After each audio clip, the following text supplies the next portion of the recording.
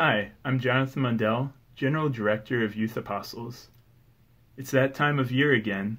It's the start of the Lenten season. On Ash Wednesday, the first reading at Mass comes from the book of the prophet Joel. I'm always struck by the first line. "Even now, says the Lord, return to me with your whole heart." And really that's the point of Lent and of the whole Christian life. To return to the Lord with your whole heart.